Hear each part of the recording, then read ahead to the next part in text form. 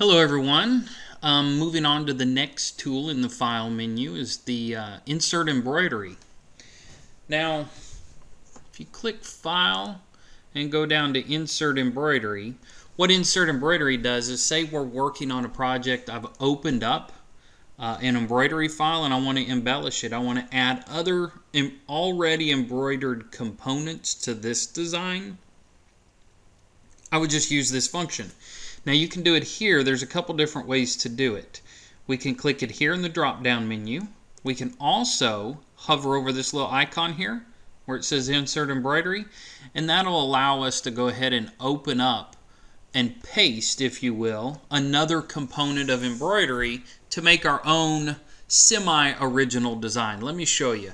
Right now I'm working with this flower, okay? So then I would I want to add something to this flower. So I'll go and hit the Insert Embroidery, and my dialog box shows up, and I would just navigate inside this Explorer window to the area where the embroidery is that I want to insert.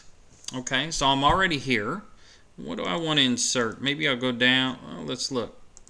Let's see. Let's use this little dragonfly. So I'll click on the dragonfly, and I'm going to hit Open. And see how it just pastes that dragonfly right in there? Okay? So there we go. I've inserted an embroidery file, and now I'm making something that's semi-original. That's all there is to it.